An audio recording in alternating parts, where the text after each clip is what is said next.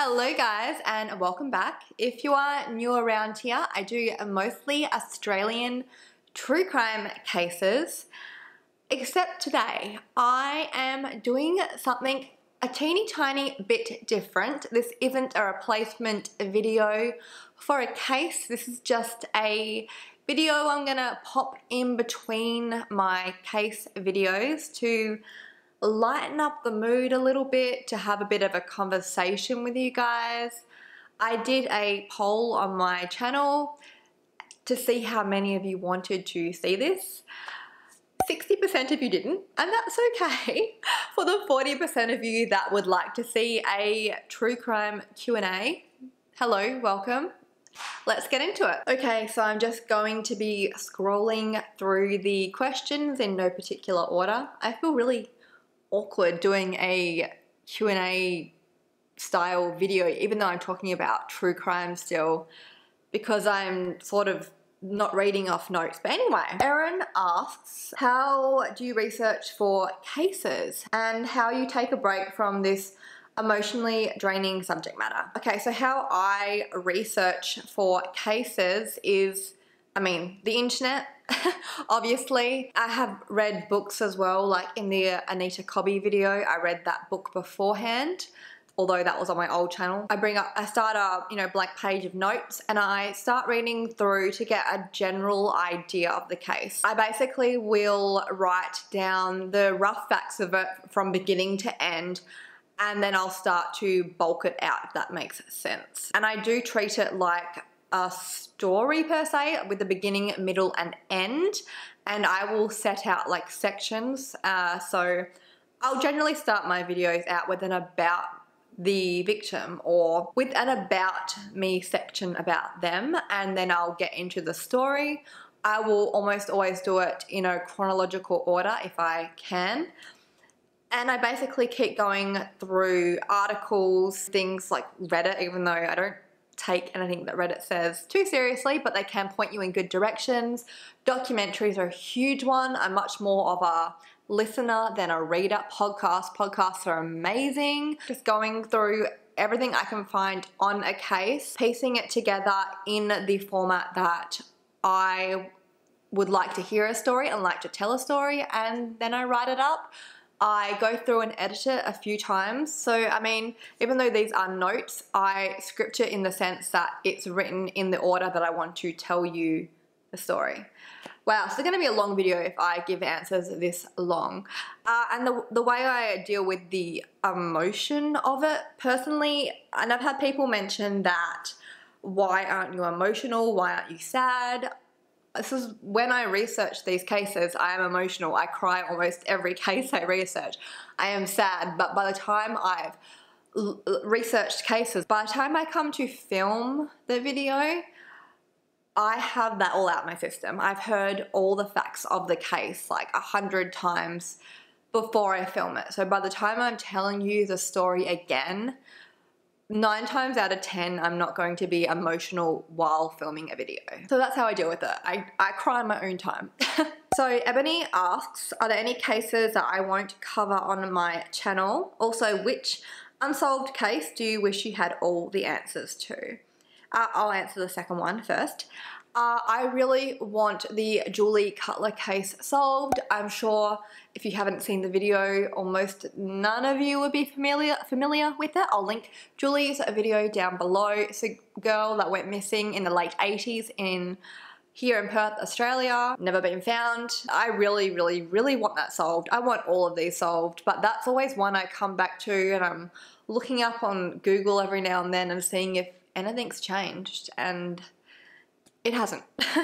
There was a dig mid last year, but nothing really came of it. Are there any cases I won't cover? I won't cover any. I do like to stick to Australian cases, not to say I wouldn't cover a case from another country. I definitely want to start doing some New Zealand cases because, we're like neighbours basically. When I started this channel, I thought that I would eventually cover cases like Madeleine McCann, but now, no way. Not to say she doesn't deserve to be talked about as much as anyone else, but like everyone has talked about her, and all the big, I guess, really American cases that everyone has talked about. I don't see the point of giving, sounds horrible. If people already have enough coverage, if everyone already knows about that case, it's time to talk about a lesser known case. So I personally won't cover any of the cases that I have seen covered by every podcast, every crime YouTuber, every documentary. Everyone already knows these stories. They need to hear some new ones. And the only other individual case I won't cover, and it's not Australian anyway, and the only reason is that the details of this case make me sick to my stomach, that I don't think I could sit down and spend time researching for this case, is the Junko Furuta case. I'll pop a photo up of Junko. If you don't know it, Eleanor Neal covered it. If you do want to see that covered by someone else, she did a really good job, but the details of that are just horrendous. Okay, so Heather asks, pick one case that is, in your opinion, could be a police cover-up or have police involved. The Sharon Mason case, I covered it not that long ago. The facts of that case and the fact that the person that went to jail for it, don't know if they did it or they didn't. They actually recently passed, so I'm not speaking ill of the dead. But it's some weird shit going on there. I just watched the video. The facts of that case do not make sense. It's like police were looking for someone to blame, basically, and they didn't have anyone except this one person who had a criminal past. So they picked him and they blamed him, and he went to jail for it. But so much points to the fact he didn't do it. That's the only person police kind of have. So I think they're just like, well, you know, we've got someone, probably not the right guy, but someone. So Erin asks, if there was one case you could magically find out everything that happened, who was guilty, why they did it, etc., what case would it be? So I kind of already answered that.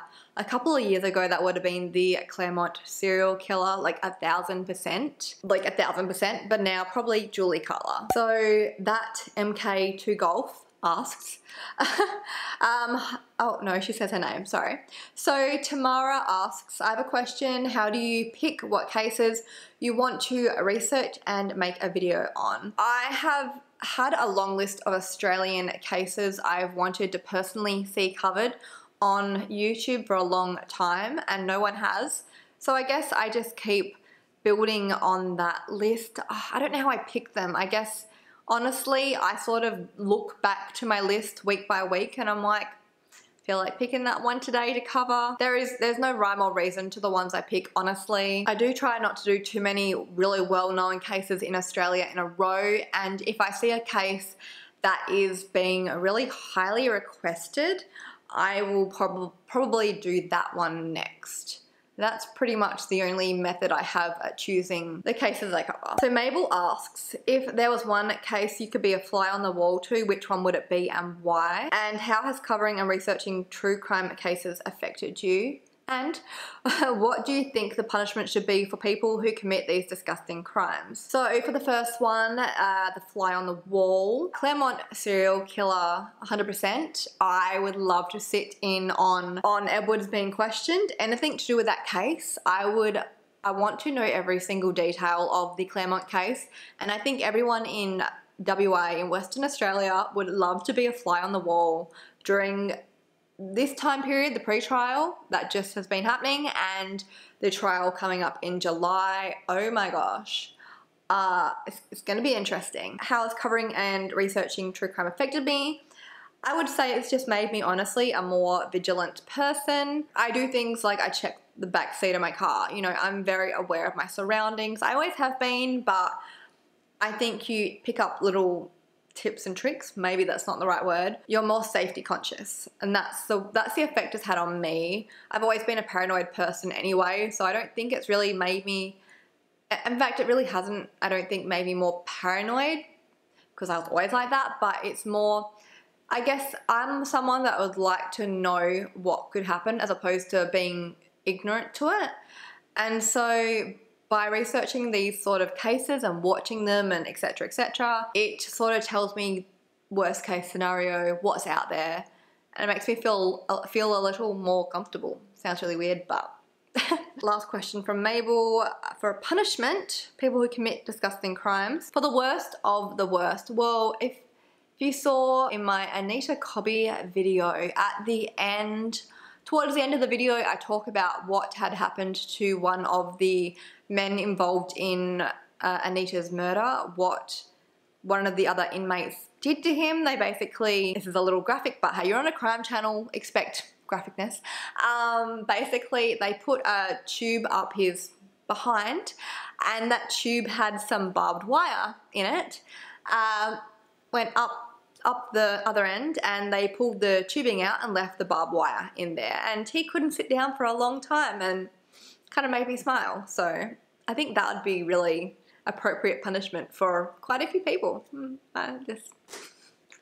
So Valera asks, I'm sorry if I'm pronouncing that wrong, do you have a personal case that affects you, and what case really saddens you? The case that has affected me more than any is Anita Cobby, 100%. There is a great documentary on that on YouTube by Channel 7 here in Australia. If you go watch it if you haven't. I was bawling like a baby. It's just the case that's affected me the most. No particular reason besides, I mean, all these cases are horrific, but that one is just awful. And I guess the one that has saddened me the most is Ebony Simpson. Again, if you're not familiar with that, I covered it on my old channel. It's just an incredibly sad case and incredibly heartbreaking.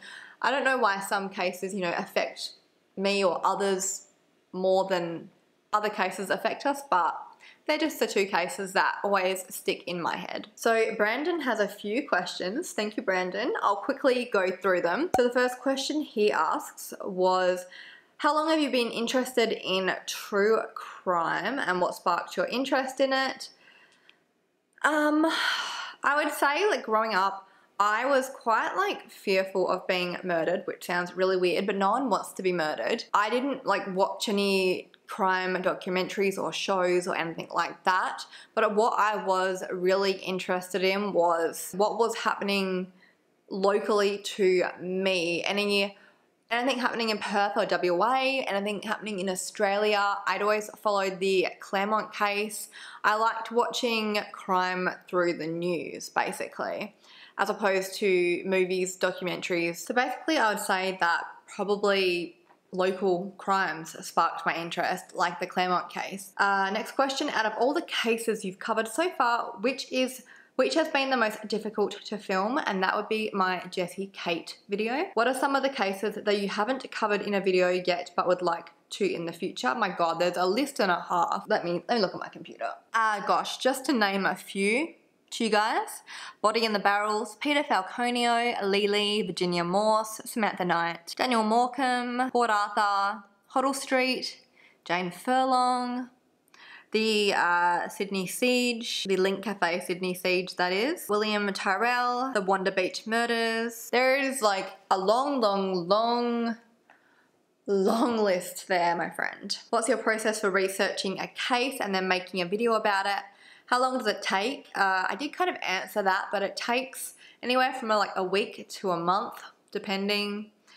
Most of my cases take 1 to 2 weeks, but the longer ones, I can be like going at them for like, you know, a month. I think my Sean Kingy video took me at least a month to put together. And what are your future goals for my channel? I'm just gonna keep plodding along as we are now, making videos on Australian cases. That's it really. I'm just gonna keep doing what I'm doing as long as you guys are here and watching and liking what I'm doing. So Chloe asks if I'd ever go to school for crime, and if so, what would you study? I would not. I don't like science. I'm not good at science, more to the point, so I couldn't study anything like this, or no. What motivated you to start a channel, and how did your YouTube channel first gain traction?